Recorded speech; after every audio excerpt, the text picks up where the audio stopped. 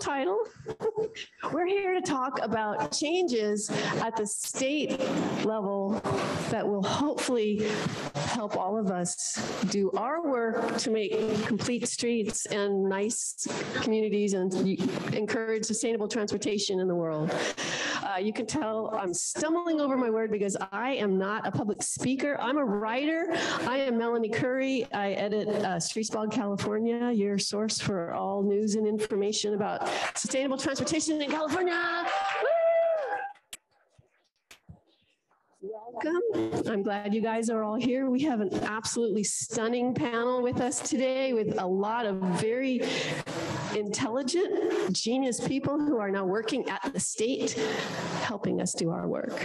We have Darwin Moosavi, who is working for the California State Transportation Agency, which oversees all of the transportation departments and agencies in California.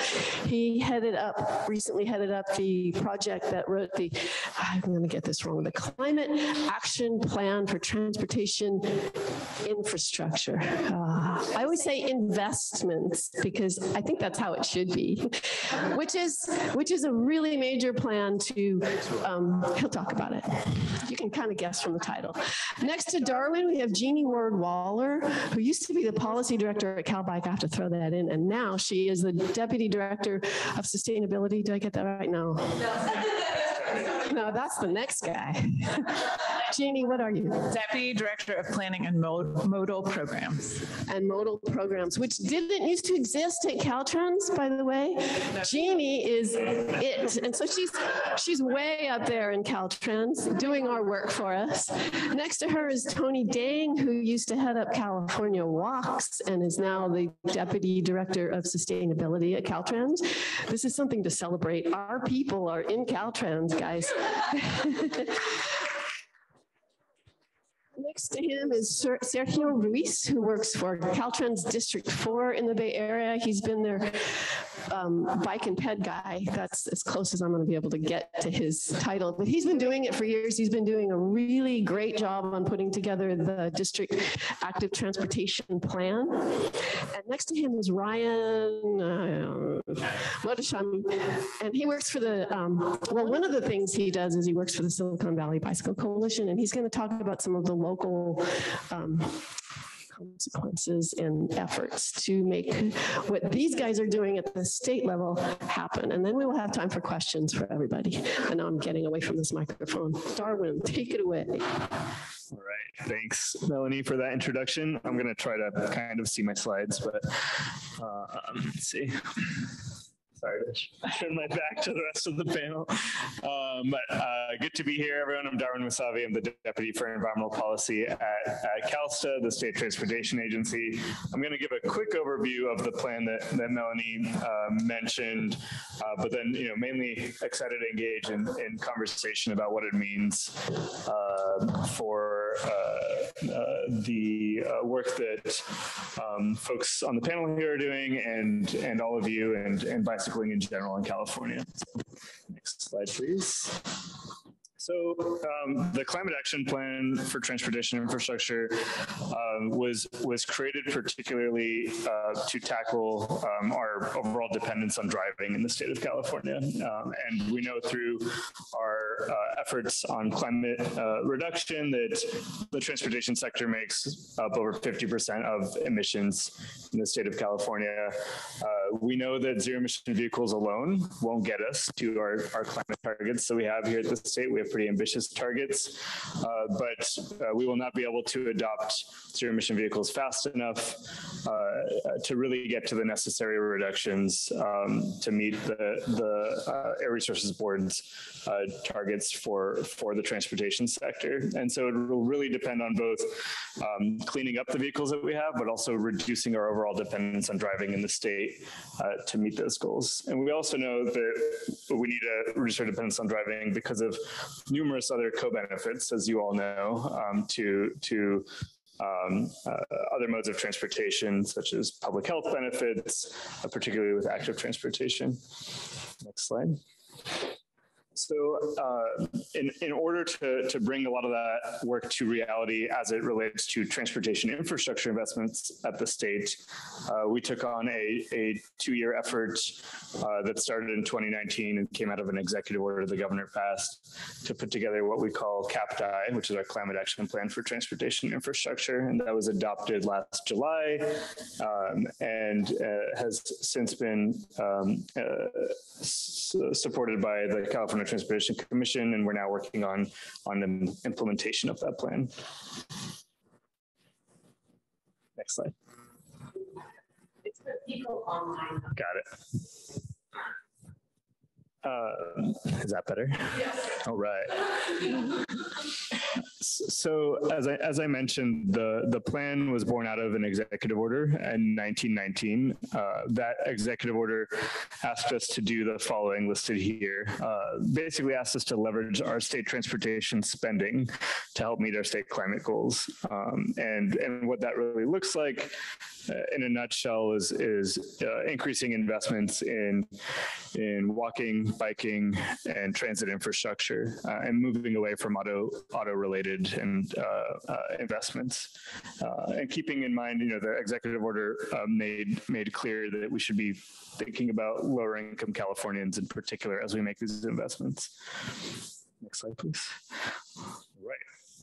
In terms of the scope of the executive order, it particularly covers a suite of what adds up to be about $5 billion of discretionary annual investments. And these are the state transportation programs that make up CalSTA. These are the programs that we're trying to influence.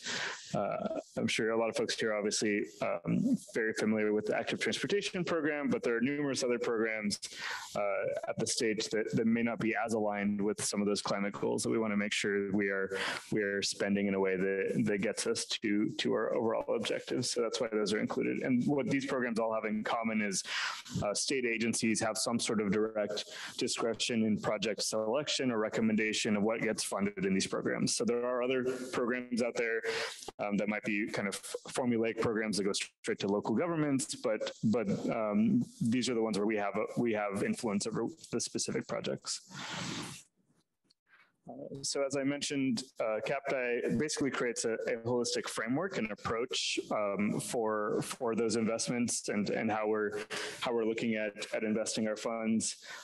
It also comes with a suite of proposed changes in the form of specific actions to help align planning, programming, and mitigation activities with the framework.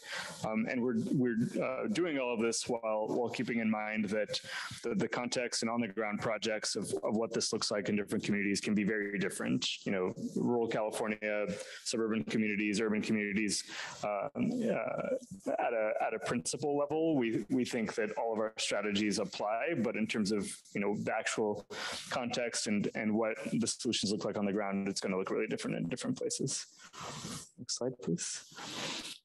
So the framework itself is made up of 10 principles, and I'll try to run through them fairly quickly here to give you a sense of what's kind of guiding our decision making. So if you go to the next slide, the first 3 here are what I call the what, like what are we actually talking about investing in? So the first one is we want to build towards an integrated statewide rail and transit network and make that a priority for our investments. We want to invest in networks of safe and accessible bicycle and pedestrian infrastructure across the state. And then also, driving will continue to be a key part of travel in California. And so we need to make sure we're including investments in light, medium, and heavy duty zero emission vehicle infrastructure as part of our broader transportation infrastructure investments to support the adoption of zero emission vehicles. And then there are 7 principles in the framework that I think of as the how. So as we invest in those things, how do we do so? What do we think about what should be at front of mind when we make those investments? The first one is to strengthen our commitment to social and racial equity by reducing public health and economic harms and maximizing community benefits, that is really trying to both tie in the need for thinking about who our direct investments are benefiting, and then making sure that they're actual benefits for those communities, not just in those communities, but tackling some of the burdens of the past that our transportation system may have put onto those communities. Our approach on safety is also one that we're shifting. We need to make sure that when we think about safety, we're really talking about moving towards zero fatalities and severe injuries, and not just thinking about collision reduction generally, but that it's really about people's safety. As we build our projects, we need to ensure that we're assessing physical climate risk. This is mainly about obviously providing people with more options and reducing greenhouse gases, but the reality is climate change is here, and we need to be building infrastructure that's resilient in the face of climate change. The next one, which is a big one for us, is promoting projects that do not increase passenger vehicle travel. So this is really about recognizing the concept of induced travel as a real phenomenon, and essentially moving away from highway and roadway expansion projects that have the ability to induce additional driving. We know that we need to make that shift if we're going to get serious about our climate agenda. Thank you for the reminder. Promoting compact infill development while protecting residents and businesses from displacement. Transportation, I think, can play a role in making sure that we're investing in a way that supports a certain development pattern that we need to see here to make biking and walking more viable in the state. And then actually, we could click one more. I'm going to cover that middle one. I don't know why they came in reverse order, but the reverse of that infill one, we need to make sure that we also recognize that our transportation projects have an impact on our natural and working lands, and that transportation investments can unlock land for development. So we need to be conscious of the types of investments we're making and their impact on those lands as well. And then finally, this effort is mainly about light duty vehicles and people moving around the state, but we play a huge role in the movement of goods as well. And so developing a zero emission freight transportation system as part of our overall investments are really critical. So this overall frame is obviously broader than biking, but it really tries to center active transportation and an approach that's kind of community driven and put safety at the forefront as how we think about our investments moving forward.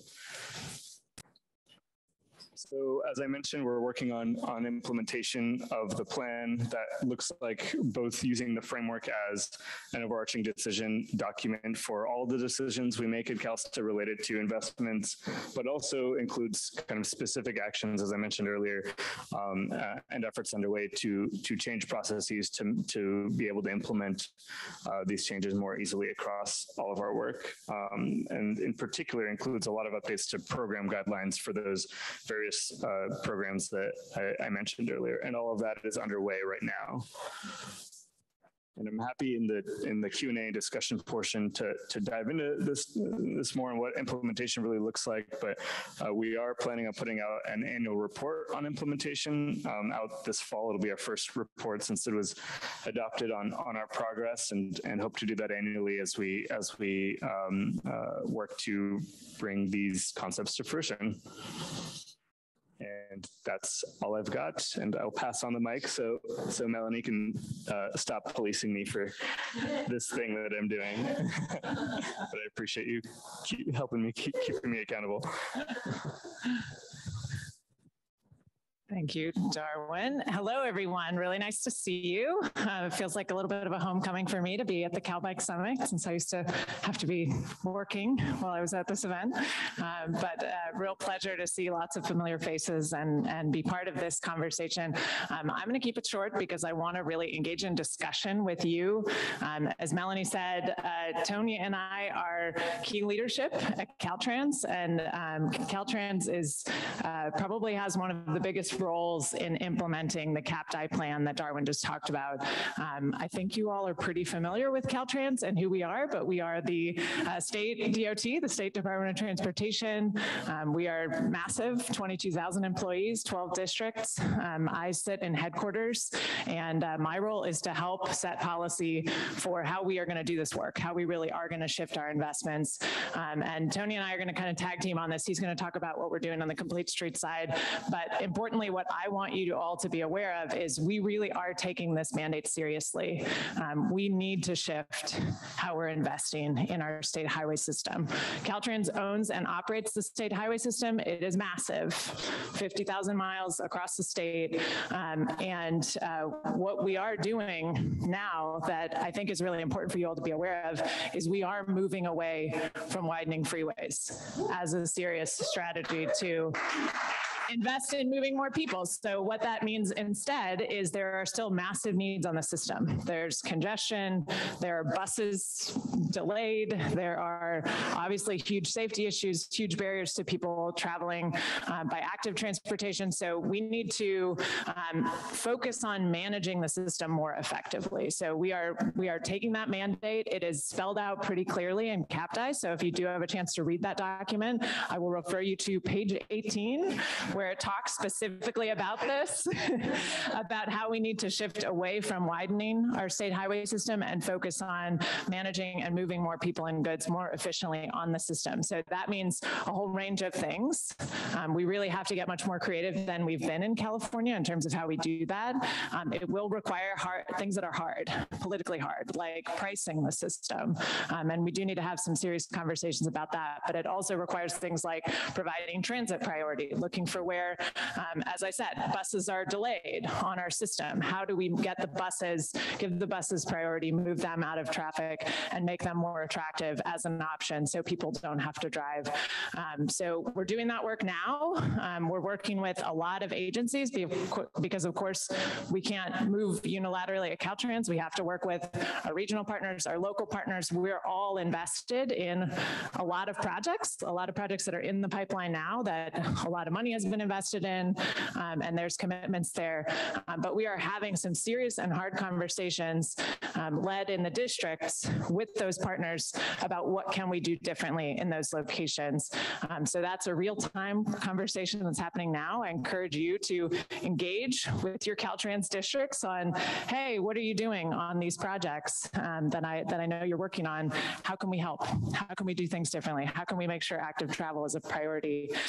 So I want you to be aware of that, and I will let Tony talk about what we're doing with our Complete Streets policy specifically.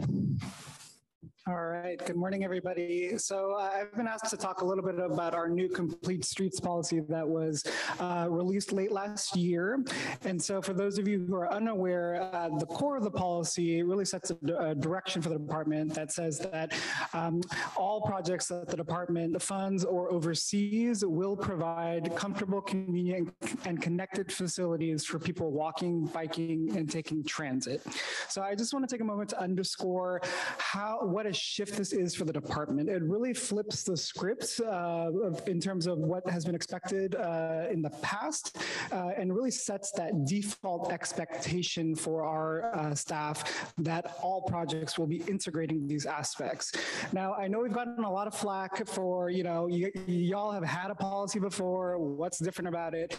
But I just want to say that words matter and setting a vision and direction matter. It's about really creating that vision vision and creating that space for our staff to take the risks that we want them to take the informed risks that we want them to take to really implement this policy.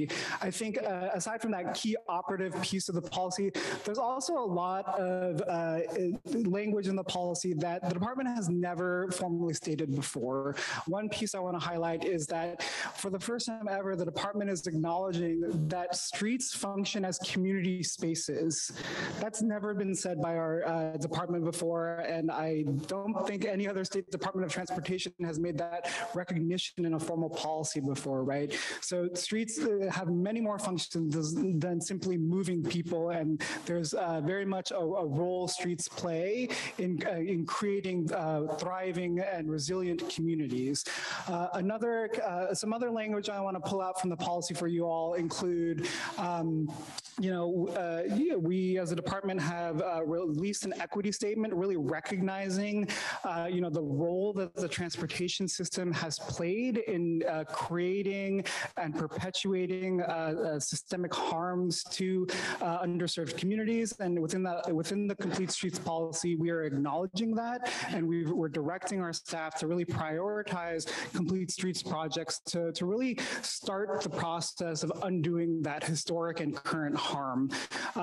We have also acknowledged in the project that, we are not perfect. None of us are perfect. And we recognize that some of our internal processes and procedures, may have in the past presented some challenges to our local agency partners, to community organizations. And in the policy, we're committed to, identifying what those barriers are and working with you all to get to a solution. Like, if these processes are within our sphere of control to change or shift or adapt, we want to work with you all to do that, because at the end of the day, we as a department do not want to be the reason why a project stops at our limits, right? And I know that has historically been a very real challenge.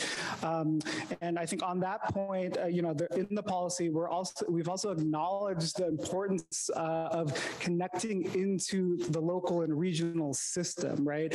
When it comes to walking, biking, and transit, it's all about ensuring that broader, complete, connected network. And so, we have directed our staff to really take a hard look at how our projects integrate into the local and regional networks and vice versa. I think, a policy is great. I know you all want action. I want action as well. And so I just want to ensure you all that, we are very much committed to taking action. And so as part of the rollout of the policy, we've identified a handful of very high priority actions that we are committed to as a department, one of which is the development of new contextual design guidance. So what does that mean? That's a bunch of words, right? So it means that, we're going to work to define what that comfortable, convenient, and connected facilities piece means. And we want to make sure that we define it in a way that is sensitive to the local context, because we know that what is needed in a rural downtown Main Street is going to be look and require a very different approach than in an urban downtown setting. We've also committed to, and we actually have just rolled out a new process for our highway maintenance projects. So, I think that there's lots of different colors of money within the department. It's very confusing to everybody, myself included. And there's a lot of attention given to SHOP projects, but that's just one pot of funding that we control. And SHOP projects have a very long project development life cycle. And so one of the biggest shifts with this new policy is we're requiring that our highway maintenance projects, which is a separate stream of funding that have a shorter project development life cycle where they are developed and delivered within one fiscal year, we have set out processes for our staff to integrate Complete Streets into those projects as well. So, we are pushing as much as we can with the levers that we have to integrate Complete Streets at every single opportunity. I think the last thing I'll say before I hand it over to Sergio is that, for the first time ever within this policy, the department has committed to supporting transit. I want to emphasize how important that is, because I think a lot of times in these conversations around complete streets, we are very much focused on walking and biking, absolutely important, but transit is also a key critical part of the complete streets conversation. It's a key and critical part of the conversation around combating the climate crisis. And, we fully admit that we as a department have a long ways to go to really beefing up our expertise in terms of how we support and advance transit as a State Department of Transportation. But I think that this policy really sets out a vision and a path for us to really take up that charge. So with that, I'll hand it over to Sergio, who has been tasked with implementing this policy at the ground level. Round of applause. Thank you all. I think we're going to go back to slide mode, if that's okay. And I might stand over there. Yeah. With my excellent technical assistance, we've got you covered. Thank you. Oh, this is much better. Hi, everyone. I'm Sergio Ruiz. I am the Complete Streets Coordinator for Caltrans District 4 in the Bay Area. So our jurisdiction is the 9 Bay Area counties, similar jurisdiction as MTC. So I'm not a deputy director, but I have been on the front lines for about close to 14 years at Caltrans, working with communities and stakeholders and partners on trying to improve walking and biking in our region. I've also been tasked recently with basically establishing our Complete Streets program at the district level and creating an office for Complete Streets. Next slide. Thanks. So I want to first mention, at the district level, we do a lot of work as well. Not so much policy, because that definitely is more of a Sacramento thing, but we do play a key role in operating the state highway system. One of the major tasks we did back in 2018 was develop our first district bike plan. And this was kind of a first for the state in having a district level plan that looked at bicycle needs and prioritizing them, so that when we have future investments, we know where we want to prioritize bike improvements. And it sort of sparked, or it informed the development of district level active transportation plans for all of 12 districts eventually, including our pedestrian plan, which is more recent. Also at the district level, we have a strategic action plan, which is a little more internal facing in terms of like how we can improve our business processes. There were a couple of key priorities that are related to Complete Streets that we identified. One is improving our ability to be better partners with our stakeholders and local agencies, and also making sure that we're engaging with equity priority communities as we develop projects. Also in building out a safe and complete transportation network at the district level. So we see that also as a district priority, which is very much in line with some of the priorities that are laid out for the state. Next slide. So I do want to talk a little bit about like pre-Complete Streets policy update, because we have been doing a lot of work in the last few years in trying to maximize and leverage our investments, mainly in the shop, because the shop is one of our biggest programs that Caltrans. You know what the shop is? Yeah. Okay. The Caltrans thing. So it stands for the State Highway Operation and Protection Program, and we use it as a fix-it-first type program for maintaining and operating our state highways throughout the state. So as you can imagine, it's a lot of resources and investment that happens at the state. $2.5 billion a year? Yeah. Just a drop in the bucket, yeah. So to us, that's one of the biggest opportunities in leveraging our investments to try to make it better for people walking and biking in our communities. So one of the huge lifts that we did back in 2020, right before and during the pandemic, was infusing additional money into the shop to specifically augment our projects in the pipeline to improve walking and biking. And I wanted to just show off some of the great projects we were able to expand the scopes for adding protected bike lanes, new crossings. These are mostly all still in development. I think one of the ones that will be developed soonest is on El Camino Real in Mountain View. We'll be providing protected bike lanes and new crossings. And then I would also say pre-policy update, one of the we basically we're looking for opportunities to improve projects and incorporate scope for walking and biking. But that was basically it. You know, if the opportunity was there, we would take it. And sometimes it works. Sometimes we face challenges. And this new policy really does flip the script, as Tony said, that by default, we are now including these elements, and there'd have to be a really good reason to not include it. Next slide. So this is getting a little into the nitty gritty, but one of the key tools that we've developed to have that be the default is establishing a complete streets decision document for each of the projects that we develop. And this is starting with the 2022 shop cycle. So these are projects that are just now getting programmed. They're starting the development process. So they're still pretty early on, and a lot of these won't be constructed for another 3 or 4 years. But because we've already started implementing this tool for this cycle, we actually have a good sense of how many bike lanes, how many crosswalks, how many new sidewalks we're able to identify and incorporate into the scopes of these projects. So this is just a list of the ones that we've reported so far for that cycle, which is pretty great. There's just one example here in Colma on El Camino Real, which if you're not from the region, El Camino Real is State Route 82. It goes through like a dozen different jurisdictions down the peninsula. Right now, there aren't really any segments with bike lanes on it. So there's a huge effort to try to get more continuous and protected bikeways throughout that corridor. So next slide. Another major change that's kind of in line with the new policy update is developing performance measure targets for complete streets, particularly in the shop.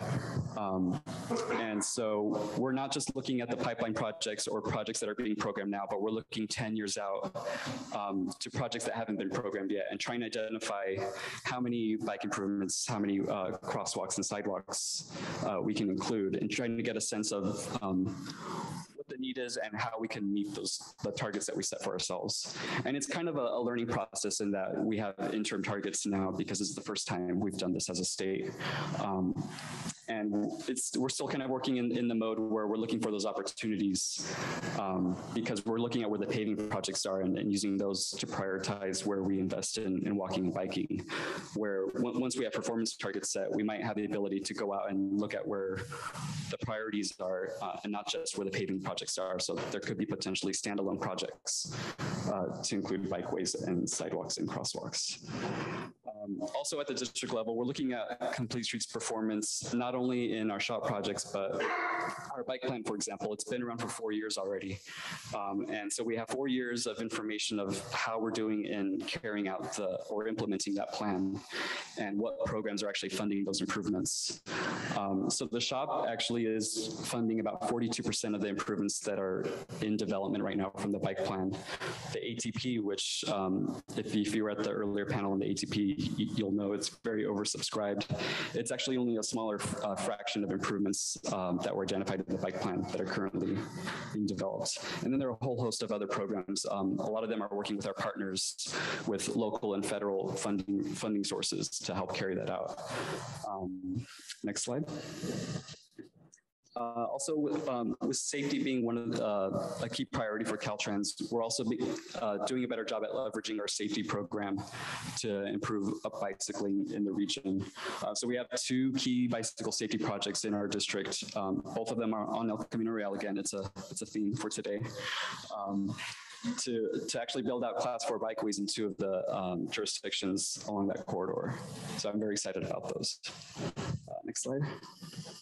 And then the ATP, going back to that, as a region, you can question how well we've done compared to other regions. You can blame it on the fact that, we have a lot of wealth in the Bay Area.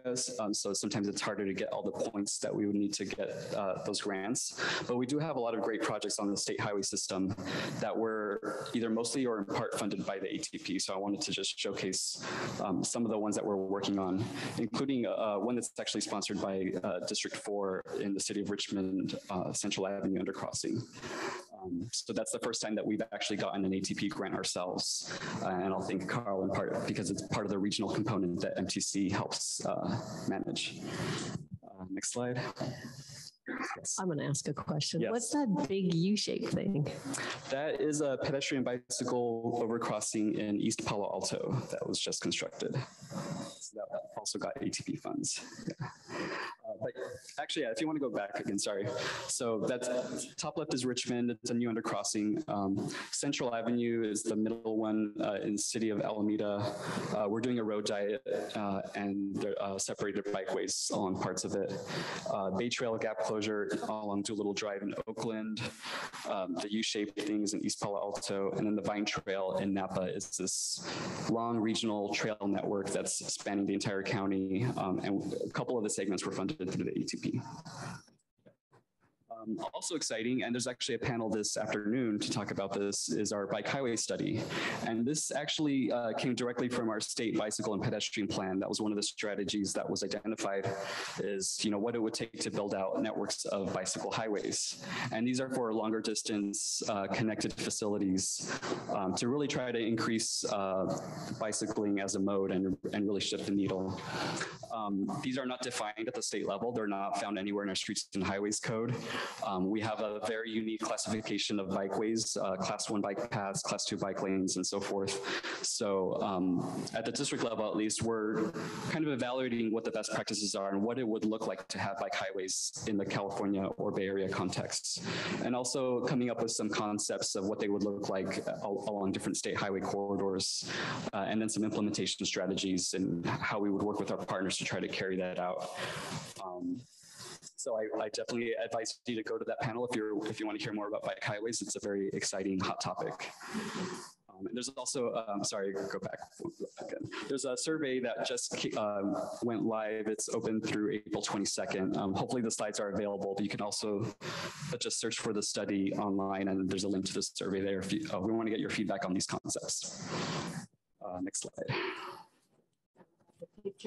Oh, yeah, thanks. And then just real quick, I just wanted to highlight some actions that we're pursuing kind of in the near term. We're establishing a new Office of Transit and Active Transportation to try to do a better job of integrating transit and making sure that transit is part of what we do when we talk about complete streets. We also want to update the bike plan, realizing it's 4 years old. So by next year, it'll have been 5 years, and we want to do an update of that and work closely with our headquarters counterparts to make sure that it's in line with all the district level active transportation plans and the data that's being developed statewide. And then we want to do our very first District 4 transit plan, which is also, I think, a first for the state, where we want to look for opportunities to invest in transit supportive infrastructure on the state highway system. So that's in a nutshell. And there's my contact info. So I'll go ahead and pass it along to Ryan, who's going to talk at the local level and advocacy.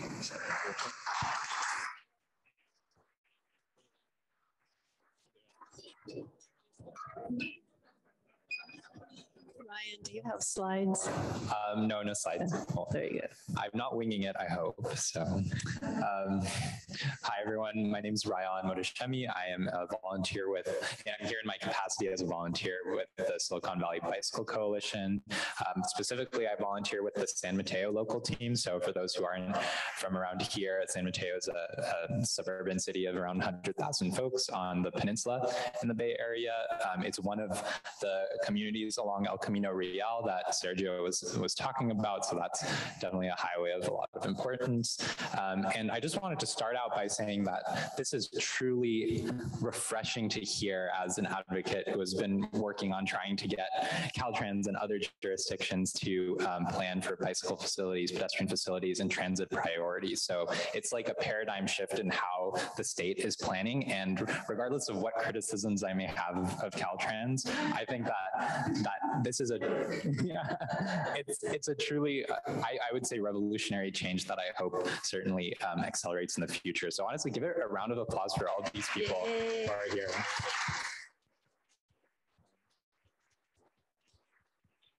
having allies within the department who are interested in these changes is definitely going to be helpful going forward. And I've already seen us having the ability to be able to be more communicative and get more information from folks like Sergio, who is the District 4 bike ped coordinator. I don't know if I'm botching your titles, but yeah.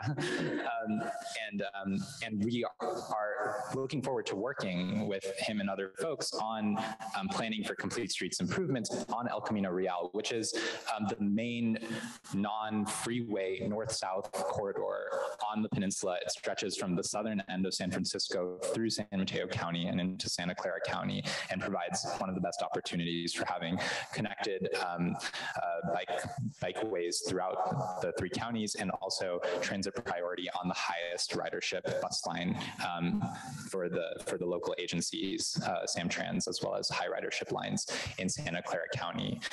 So I'm excited about the Complete Streets policy, and we'll use a shop project, actually.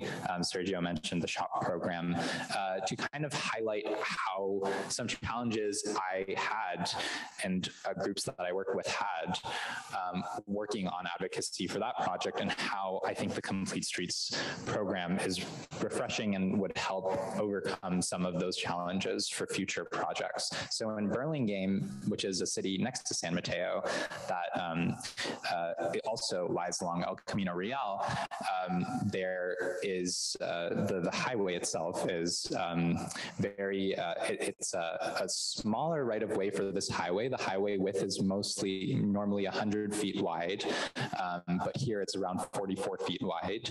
And it has these large eucalyptus trees on either side of it that are treasured by some folks in the community who tend to have more political power, or the ears of more of the council members. So there's this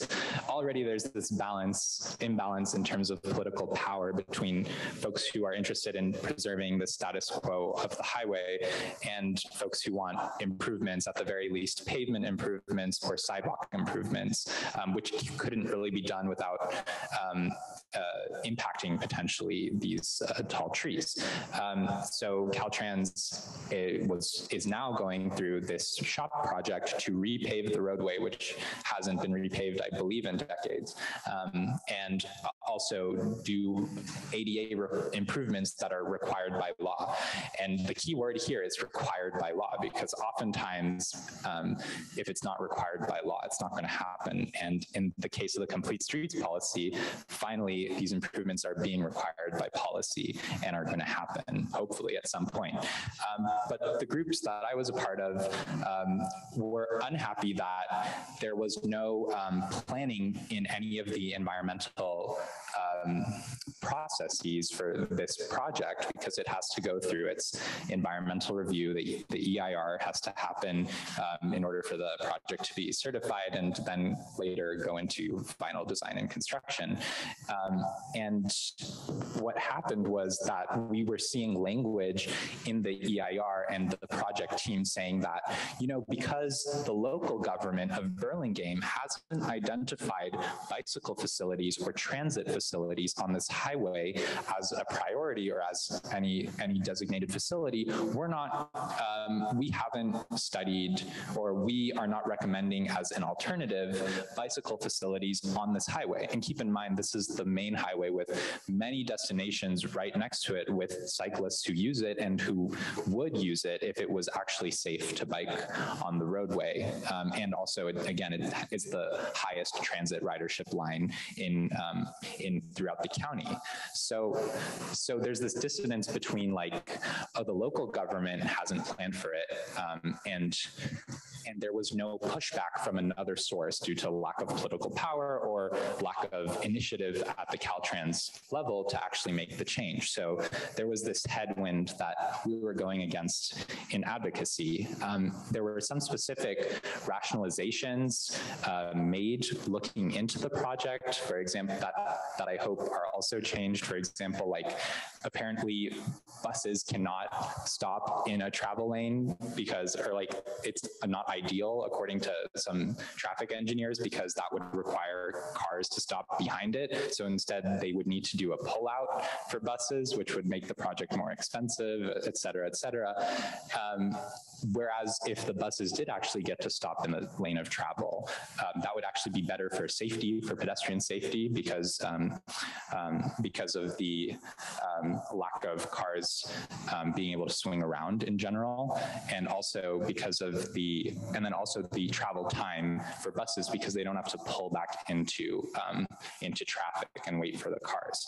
So we saw that kind of language because there was a road diet alternative that said let's do a road diet, but one of the reasons for not going forward with that road diet alternative, which didn't have bike lanes in it, actually the alternative was ultimately not marked as the preferred alternative because one of the reasons was that buses would need to have a pullout, and that was an assumption that was made as opposed to just letting the bus stop in the lane of traffic.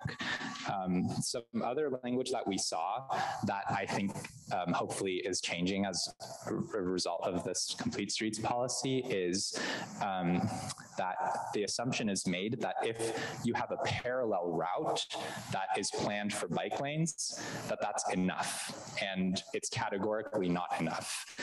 Just having a bike lane 500 feet away on a different road does nothing to improve the safety of the road that you're studying.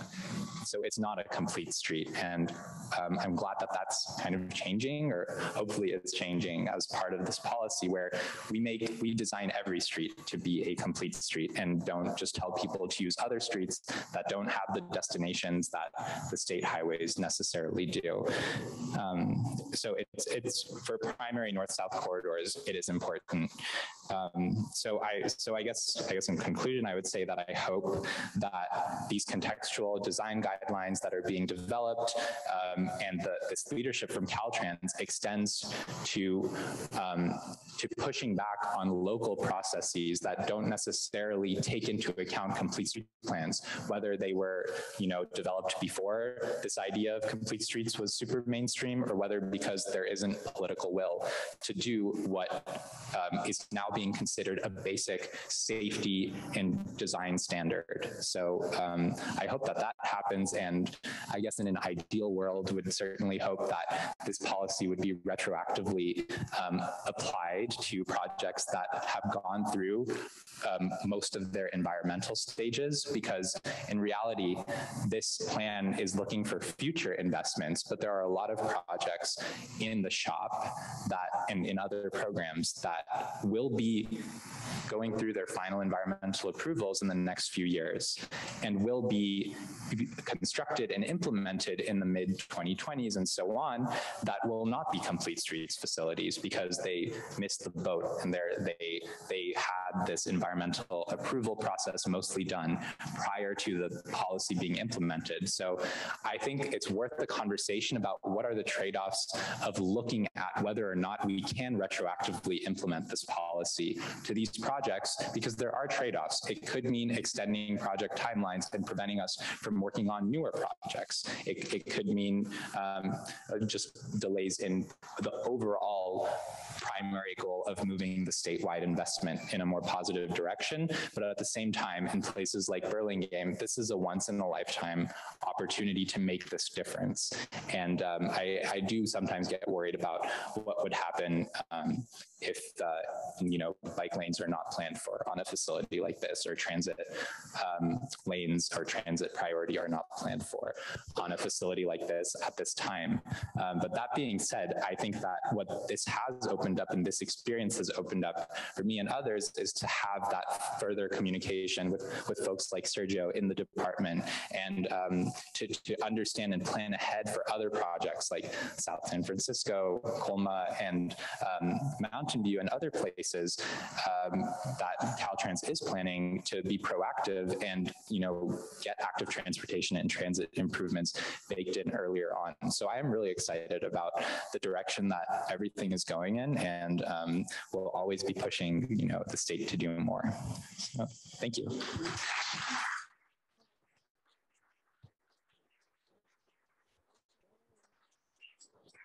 Thank you all. This is like really fascinating, and I'm sure that there's a lot of questions out there, but I'm going to start. I have the mic.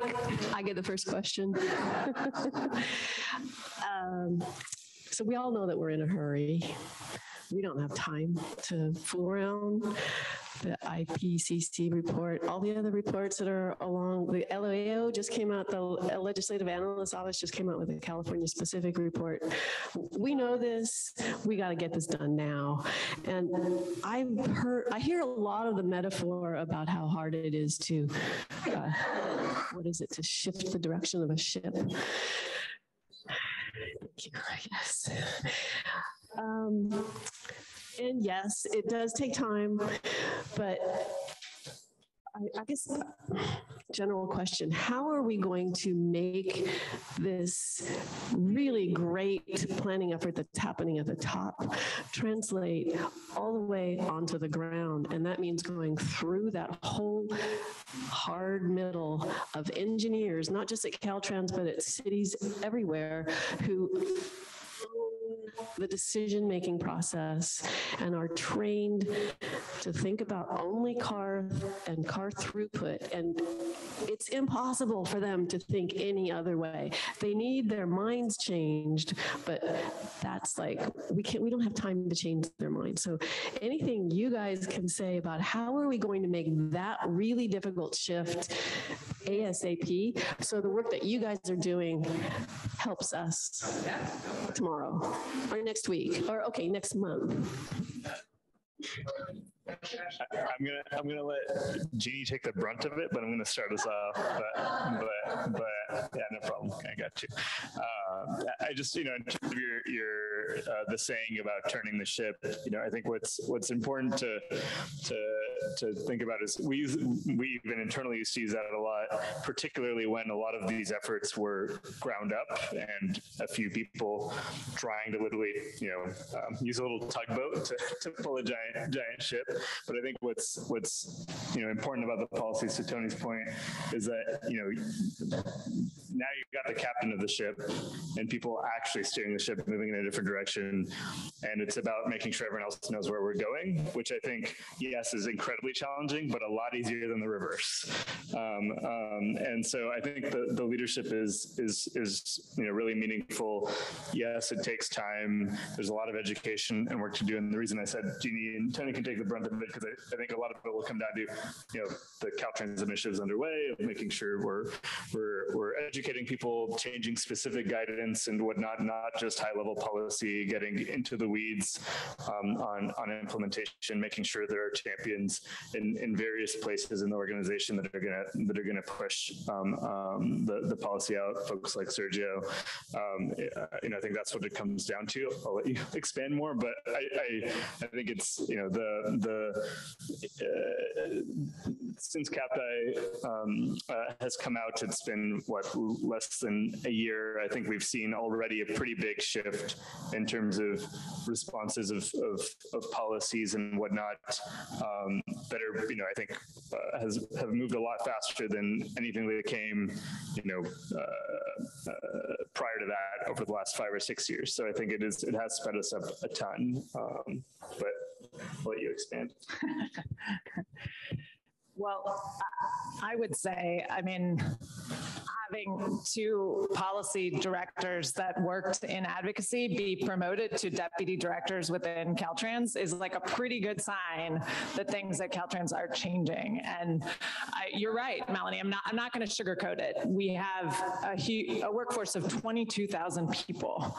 So changing a culture with that many people, even if we're saying all the right things at the executive level, and every district director is saying the right things, and many of them, most of them, I would say, they are there. They're right with us. They're supportive. They're pushing this. You still have to make sure that message gets to all 22,000 and everybody's ready to embrace it. I will say, and I want to recognize, please turn around, my colleagues in the back row here, raise your hands, wave. These are Caltrans staff. awesome. They are doing the hard work, and I'm truly inspired because they are super motivated. They are changing. Sergio has been a huge leader here in the Bay Area. There is a lot of change happening, but we've got to all move together, and the local governments have to come with us. We can push, we can lead more than we ever have, and I think we're poised to do that. But we're not going to do it perfect in one sweep. I mean, I think the El Camino Real is a good example of that. You know, we get better each time.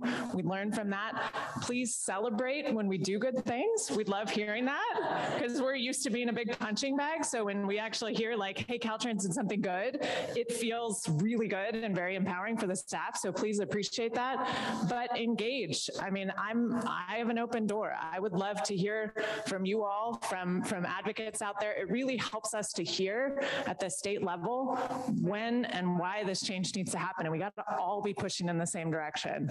So I totally agree with you, Melanie. And whoever writes those Streets Blog daily updates, like the IPCC report is at the top of everyone every day. So I know, I appreciate, but there's not an easy answer to that, right?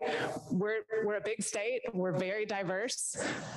Most trips are still driving trips. So a lot of people are still very wedded to their car and how they get around. And we've got to change that together. But I think Darwin said it well.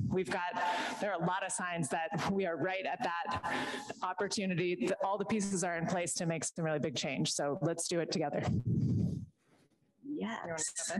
Yeah, and I will say it's not just a communications and messaging challenge to our staff, right? And one thing I'll pull out of the policy is that, in the past, these decisions were made at the project level, as you kind of alluded to, with the project engineer and with the policy, we've shifted that and elevated that decision making to an executive level, so that the district directors are the ones who are making that call for a project that may not be able to integrate complete streets facilities as we've expected. And as Jeanie alluded to, our executive team is right there with us. And so this is really about kind of ensuring that that policy check occurs with the projects to get at the outcomes that we're expecting. Cool. Sergio, did you have something to say? Grab the mic. It feels like that question was directed to me because a lot of the issue is at the district level. I can safely say that our district executive leadership is fully on board with the new direction. They're always saying, it's not just about automobile delay anymore. We really have to prioritize other modes. There's still like the middle management and other staff that I think, us as a district, we have to do a better job of training. I want to make a lot of our complete streets and strategic planning training mandatory for a lot of these staff, but that's something we have to work on internally. Yes, a state law. Yeah, exactly. Require this. So I mean, we are taking some actions at the district level that I'm hoping helps prevent issues like saying that in lane traffic stops are just a no-go, and just not assuming that anymore, and kind of move beyond that. But yeah, we still have a ways to go for that. Are we also hoping for retirements? Everyone who has retired is retired. Not all engineers are bad. I would never say that. Okay, I know that there's a lot of questions. I also have one online question. Maybe I'll read that first, and then we'll move on to all of you enthusiastic people. I should have read this before. Okay, this is Chico. On a local level, Chico Velo has been working to give feedback on projects with Caltrans. However, we are having some difficulties with some upcoming projects where they have rejected integrating these policies despite these new goals. I've got some specifics on a project in Chico coming up where the plan selected does not include bike facilities, despite one of the alternatives having included them. I think this is a very common problem that people are having right now. We know about these policies, but getting people to say, oh yeah, you're right. The Caltrans leadership is telling us to do that. It's kind of hard to get across. So the question is, how can we get better support to advocate for these alternatives that include bike facilities? I think Jeanie might have partially answered that by saying her door is open. Call Jeanie. going to call the Deputy Director for Sustainability at Caltrans, and they're going to tell you. Do you guys have anything to add to that? To that point, I mean, elevating the issue is I think, you don't have to start with Jeanie necessarily, but you can work your way up there if you need to. And the policies are just as good as the accountability. You all are part of that accountability. And so, I think making sure that the staff is aware of the policies and then that you're elevating, I know shouldn't be on all of you, and we're working to make that not the case, but it certainly helps if you all play a role in that. And I would just say, I think that really highlights the important role of advocates who are on the outside officially yelling that something needs to be done. And sometimes people who are in a position to make a decision need those advocates. They might totally agree with what you're saying and not have the power or not feel like they have the power to do it. But if you are on the outside pushing, it helps them step over that edge. So the advocacy role is super important. And can I just say, I mean, having been an advocate and knowing many of you in the room, I'm surprised that I don't hear from advocates more often. You know me, you know what I care about. Call me. Seriously, I'm not kidding. I mean, I may get 100 emails tomorrow and that's okay. But honestly, like, we need that support, and don't doubt that we're not hearing from the constituents that want their roads widened. Yeah. So we need to also hear from the constituents that don't want the road widened and want the bike lane instead. So it really is important. I can't stress that enough. I was a really annoying advocate, and Caltrans eventually was like, why don't you just come work here so you can stop bugging us? No. Not everybody should be getting a job at Caltrans. Some of us need to be on the outside. Come work at Caltrans. That works too. Okay, I'm going to start with Jason over here. I saw I'm going with his hand first. Thank you. Okay, thank you, and inspiring new information about the urgency that Caltrans is finally taking with climate change. So I have two questions, and I'm just on the fly. I'm going to decide which one to ask. So about a year ago, Buttigieg and Biden started talking about the reparations, including removing urban freeways. But I didn't hear you talk about that. And I was involved in post-freeway removal in Hayes Valley. And, part of the planning around that was that, by now, the remainder of the vestigial central freeway would have been also removed because it is a traffic disaster. It's just a long off-ramp into the middle of San Francisco. So what are your thoughts on, or what is the thinking right now at Caltrans about some of these erroneous freeway projects? And are we going to have a glimmer of hope in Oakland, San Francisco, and Los Angeles of having some of these things removed? Well, since I have the mic, I'm going to start. I just want to stress, along with just the urgency that you're hearing from us and the fact that you all know the climate crisis is really important, the federal infrastructure money is going to flood the state in the next 5 years. So we have got to make sure that is spent in a way that's truly transformative.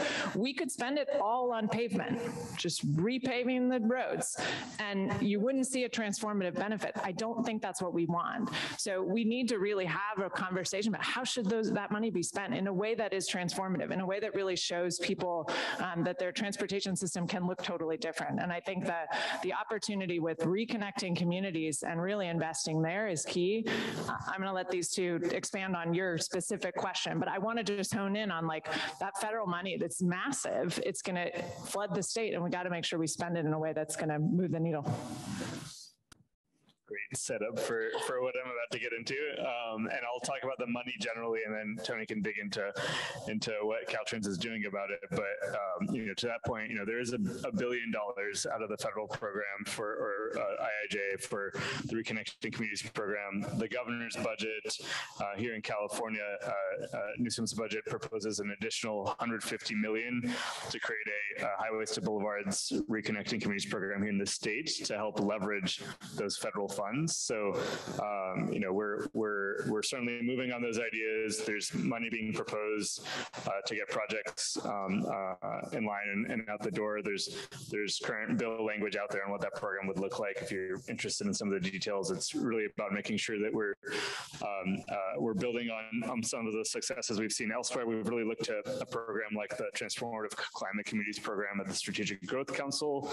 If folks are familiar with that one, in terms of having these projects be as community driven as possible. This can't be, we can't go in and say we're looking to repair harms of the past and do it top down. That would be completely different, defeat the purpose. And I'll let Tony kind of expand on what Caltrans is planning specifically.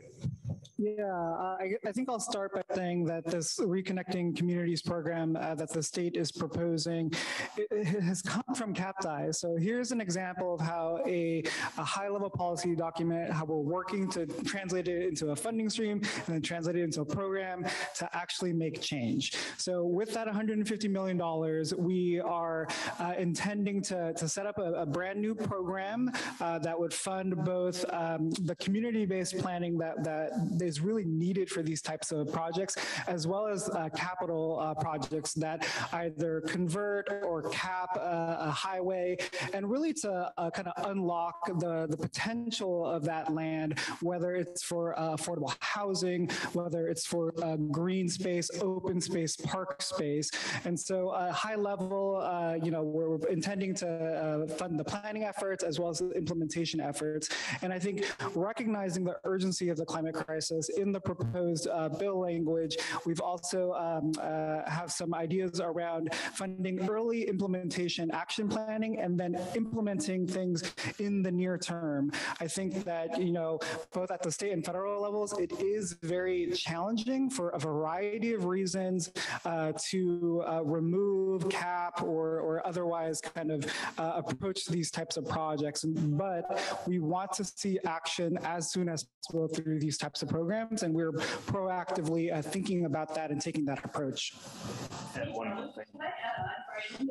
One tangible local example, right? Hold on, I want you to use the mic because people online can't hear you. Thanks. I'm Adrienne St. John. I'm in the headquarters Complete Streets office in Caltrans. And I just wanted to let you know about one tangible local thing here in Oakland. There's an RFP out from Caltrans Division Transportation Planning right now this month for consultants to help develop the Vision 980 for removing 980 here through Oakland. So I wanted to let you guys know specifically about that one. One thing that didn't come up that I wanted to add is, as part of the state proposal for the state program, a key component is making sure anti-displacement strategies are integral to the program. I think that's going to be, incredibly important to the success of the program, to make sure we're actually serving the communities that we're intending to serve.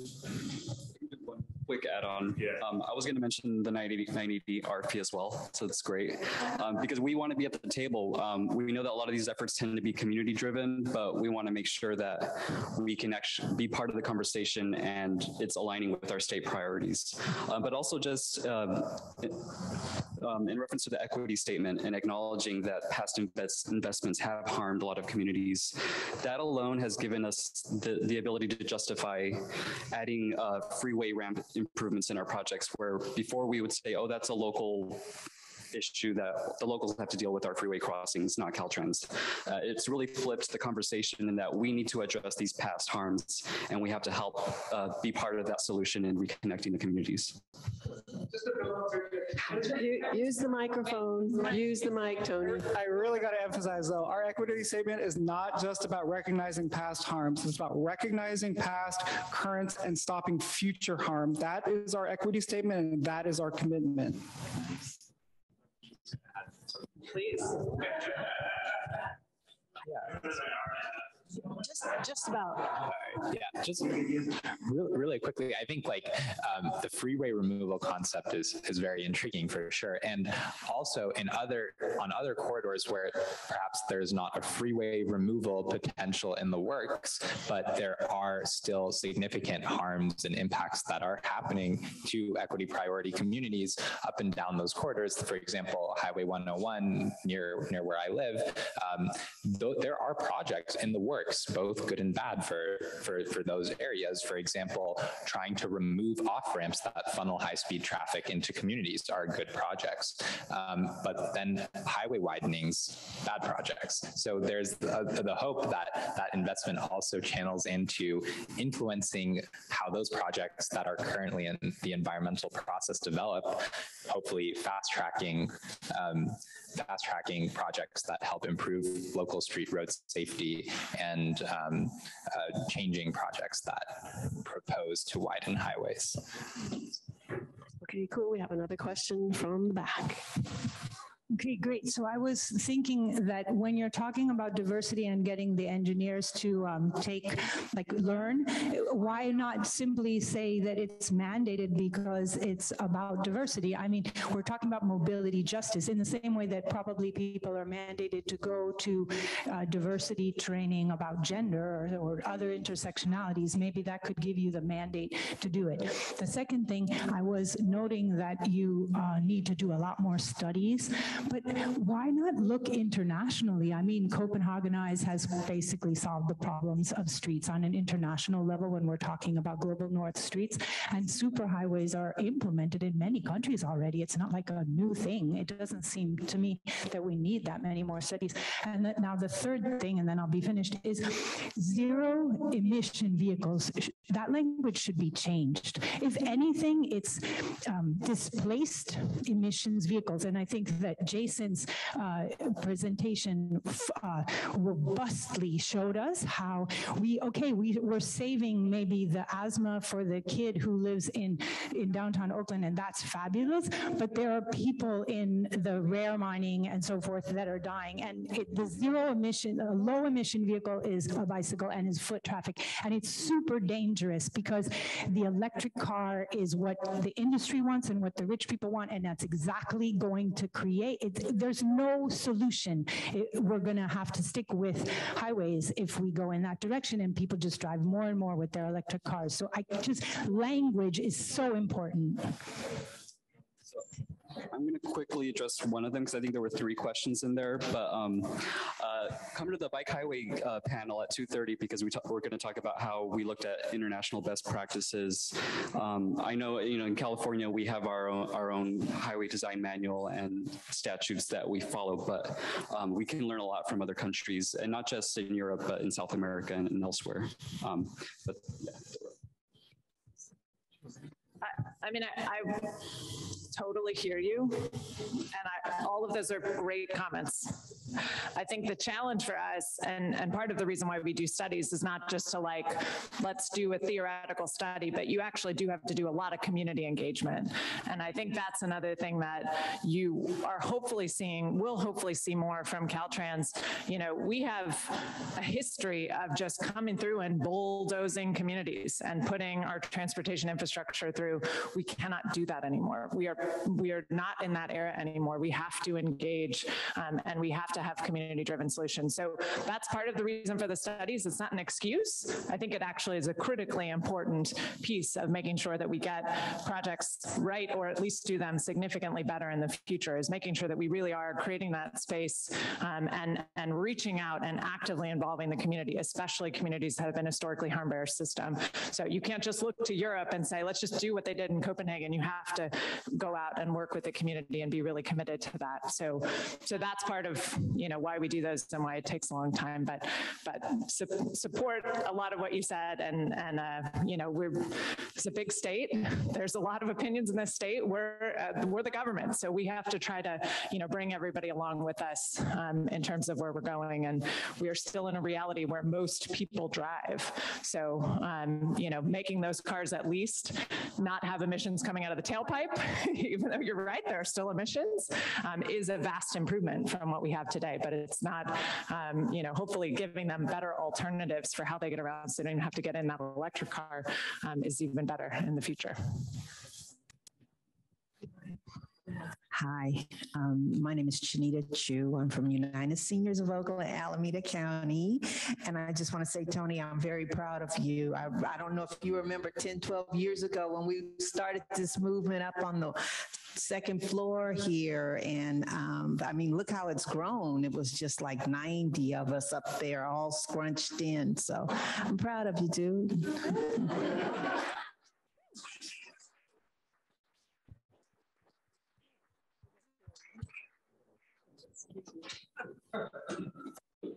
Thank you.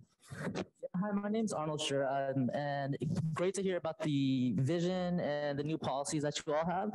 And you mentioned accountability. What are some of the ways that you've built into your own processes to hold you and your staff accountable towards these new visions and goals, and specifically looking towards equity as well?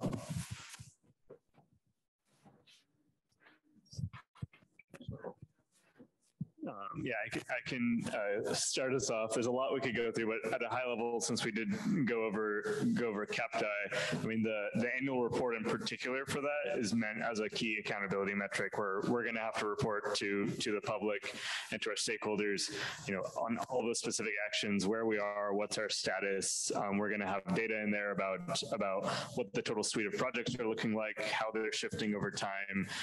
And, I think that is, yes, it's for a public audience, but is a key internal accountability metric as we put that together to make sure that we're at a high level kind of working towards those goals. There's a ton more, obviously, in terms of all the specifics under that. I don't know if anyone wants to. I mean, I think in the specific Complete Streets context, another change we've made with the Complete Streets decision document that we've built into the process that we've set up for highway maintenance projects is we're having those decisions come to headquarters. And, we want to take a hard look to see whether our processes are working. We acknowledge that these are new processes that we set out that are going to require training and time with our staff. And we want to give we're creating those openings and opportunities for our staff to really implement the vision of the policy. And then at headquarters, I think we want to take a look and evaluate, is this working? And if not, pivot and change, because I think that that's really, really critical. So, that is something that we are absolutely committed to do at the headquarters level.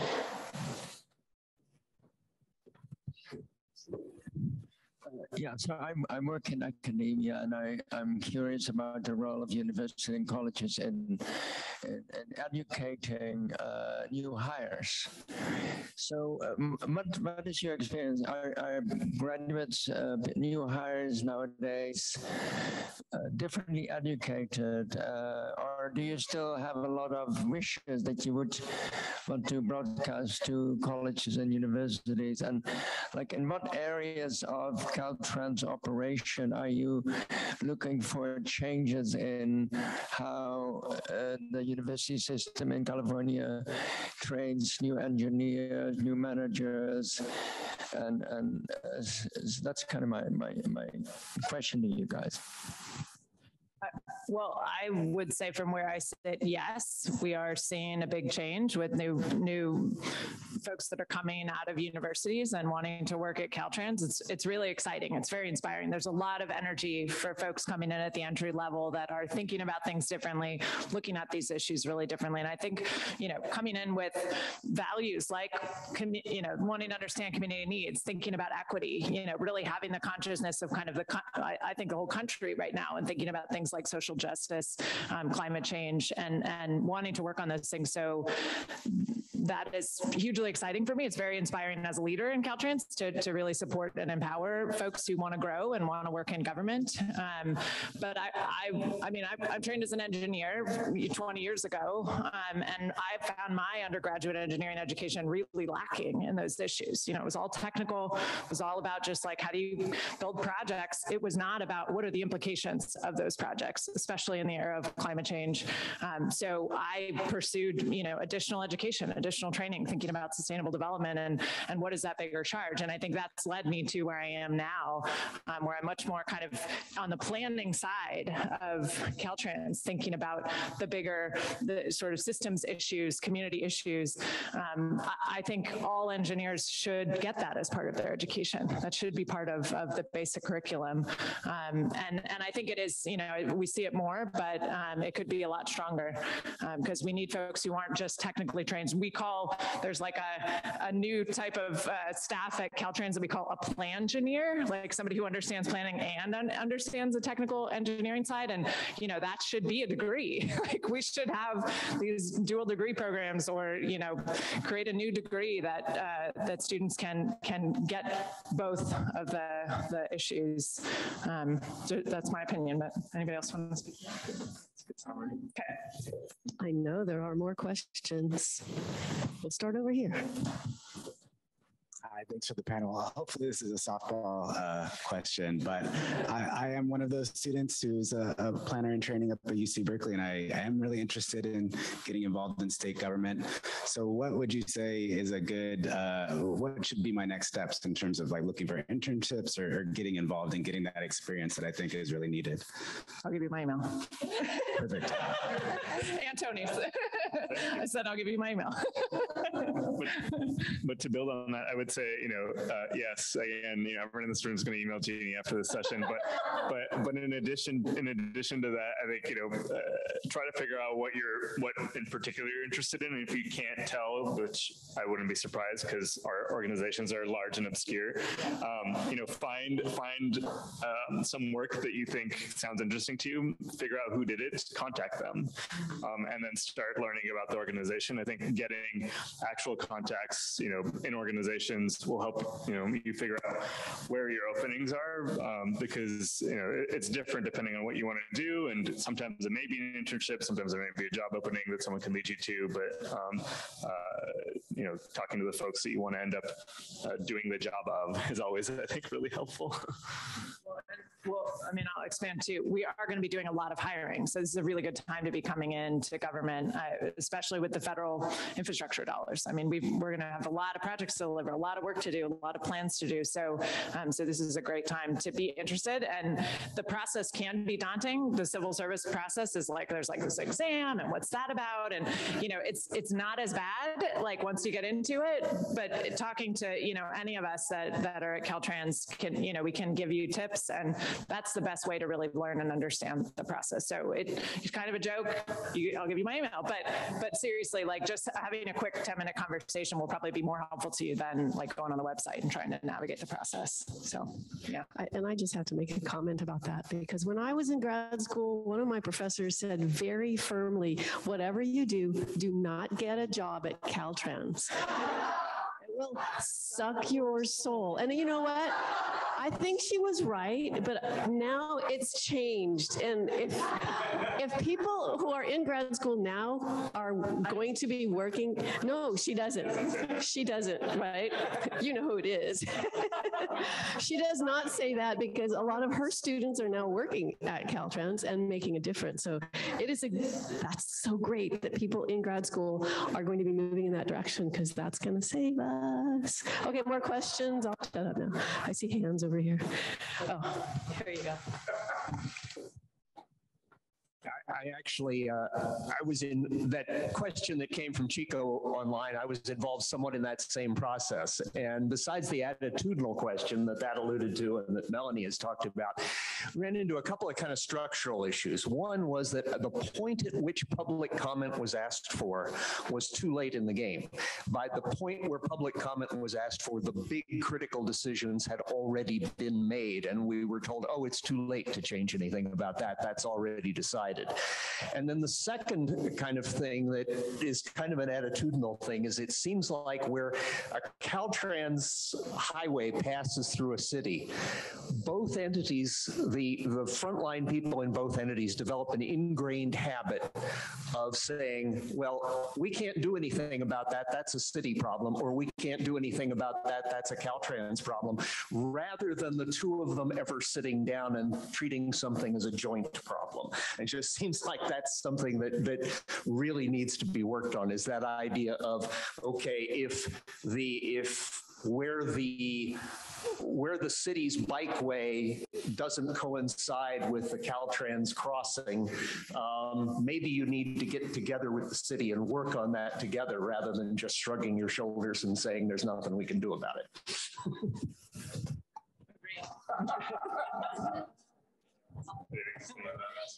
Yeah.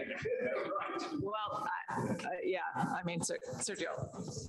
Well, you can add on to it, but for those of you in different districts that are not in the Bay Area, I would recommend knowing who your Complete Streets coordinator is. They can help you point you to the right direction. Ask them about the shop 10-year plan and the 2024 shop, and then they'll give you the list of projects that are that they're working on now, where they can actually influence the scope of those projects. And we've been working with the bike coalitions in the Bay Area on those projects that are still a little further out, but that's really the time, because you're right. I think by the time it gets to the environmental stage, that project has already been programmed for a very specific scope, and it's a bit more difficult to try to address it at that point. I think you're also asking the accountability question, which is a really key one. And just to give a sense of like the institutional complexity that we have created on a lot of our main streets, you know, Caltrans owns the right of way, but often we have a maintenance agreement so that the city technically is obligated to maintain the sidewalk. So it's our infrastructure, but the city is under agreement to maintain it. So those are the kinds of issues where you're being told that's not our jurisdiction by Caltrans, because like, well, the city's responsible for maintaining the sidewalk. I think with this Complete Streets policy, you know, we are again flipping that script where we're like, well, let's go back and look at those maintenance agreements and let's talk about like what we need to be engaging with collectively, like city and Caltrans sitting down together to really understand the community needs. So it's a big headache, because it does come down to who's responsible for paying for it. And, you know, if we were suddenly responsible for maintaining every sidewalk on the state highway system, like that would be a massive challenge as well. So the district directors don't like me, you know, saying we should go back and open those maintenance agreements, but it is important to like acknowledge we've got to sit down together and address the community needs.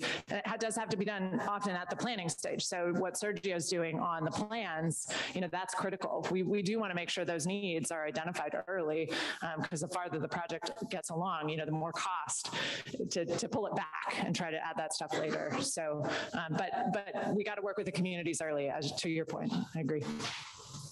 I think Raayan wanted to say something. You made a slight gesture and I interpreted that as you want to talk.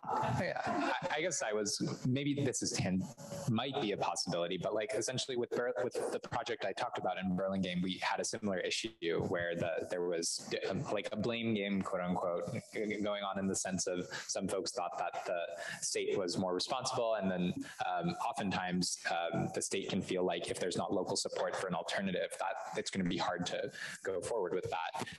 But I would say like following the money is a good idea, like in the sense of understanding who will have power to change a project.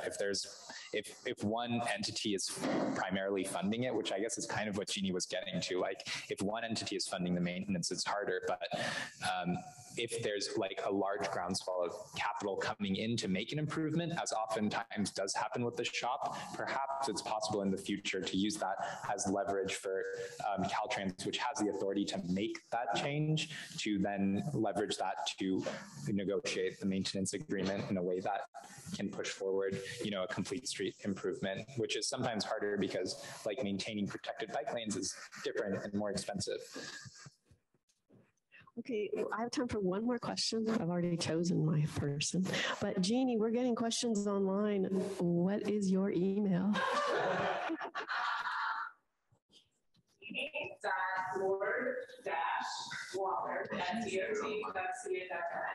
Jeanie with one N .ward.waller. Or you can just say easier one is Tony.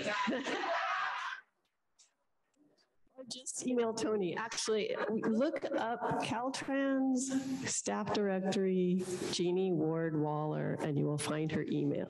Okay, so we had a question here. So in the context of more short-term things, is there a space for Caltrans to do quick build projects or fund quick build projects? That's my first question. My second question is for events. I don't know if you guys are aware of Viva Calle in San Jose or other like open streets events. One idea I've heard circling around in some of my circles is an idea of doing a Viva El Camino, where we close down part of the street on El Camino and have a whole fun with that. But I have been told that there's been some challenges with collaborating with Caltrans to actually make that happen, since El Camino is also such a big car route. And I'm curious if you could talk about what could happen to make it easier to close down Caltrans streets for events like these as well. So quick builds and closing streets. I would support. With regard to the idea of quick builds, we don't have any programs set up for that, although we do have safety yet. We do have safety projects where there are some, without getting too wonky, there are ways to expedite those that they don't have to wait in the queue with other shop projects so that they get built faster, but it's not the same as quick build per se. And then I forgot who mentioned the HM program, the highway maintenance program. Those are maintenance projects that get delivered within one fiscal year typically, and we are trying to look for opportunities to include more bike and ped improvements with those, because they could be done more quickly than the 3 to 4 years it takes to do a pavement rehab, for example. Yes, I don't know if someone wants to talk about that. Well, but I also just wanted to quickly, the last slide of my slide deck showed the Niles Canyon Stroll and Roll, which is State Route 84. We actually do that every couple of years in partnership with the county.